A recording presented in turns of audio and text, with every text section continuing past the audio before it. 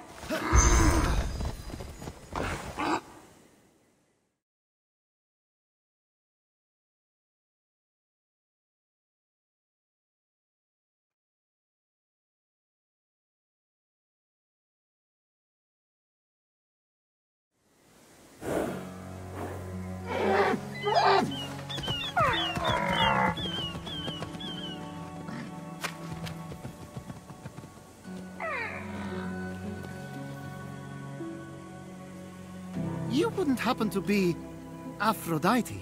Why, yes, I am. Pleasure to humbly make your acquaintance. Fenyx, sorry, I'm just such a fan.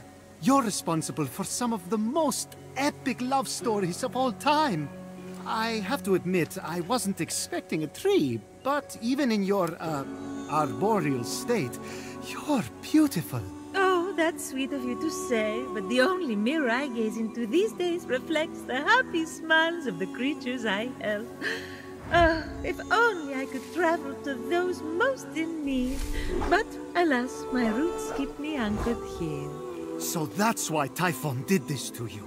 So you can't use your beauty to move ships or inspire bravery in battle against him. Me? Start a war? I don't know where you get such outlandish ideas. True beauty is found in acts of service. True love is the giving of yourself to others. The name Aphrodite should have stood for those things all along. She did not just say that. I am reformed now. My old essence locked away in a vault, wedged under my largest root, which is for the best. Maybe I could get that essence back for you. I'm going to need allies to go up against Typhon. We have the hungry to think about. You said you need to free yourself from your roots. To feed the hungry, of course. Well, my roots were as a pretty bad farmer, so I know how to hurt plants. Salt! It shrivels them up. Oh, would that work? But of course my roots are not ordinary. They're primal, powerful. So we'll need, mythical salt water? Oh! This is in the prophecy! A pearl in rough seas! You were a pearl born from rough seas! The salty sea foam from your birth! Yes, what an inspired proposal. But I couldn't possibly trouble a stranger to recreate the conditions of my birth. What if a stranger asked to be troubled? If a stranger asked to be troubled, then I suppose I wouldn't really be troubling them at all. Here's how to conjure sea foam from my birthplace. I already know all about this. Mom loved this story. Grandpappy Uranus threw a pearl into the sea. The sea churned into foam, and Aphrodite rose up out of it. A pearl? Grandpappy? I'm not sure that's how it... That's definitely the story. Okay. I'm sure that's how it went, down. Got it. Knock a pearl into the ocean really hard. That sounds simple enough. Oh, thank you, Phoenix. I'll be serving fresh apples to the less fortunate across the Golden Isle in no time. Well, this is weirder than the time Demeter turned that kid into a lizard. Aphrodite.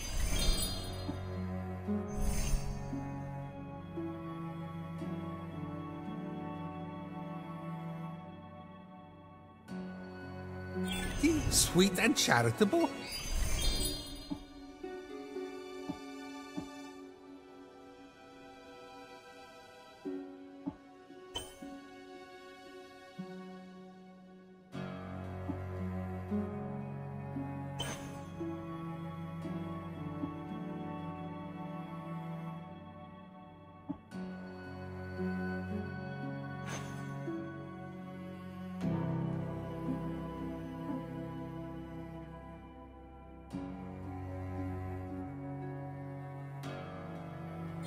No more mischief? Isn't that what you were aiming for when you married her off to Hephaestus against her will?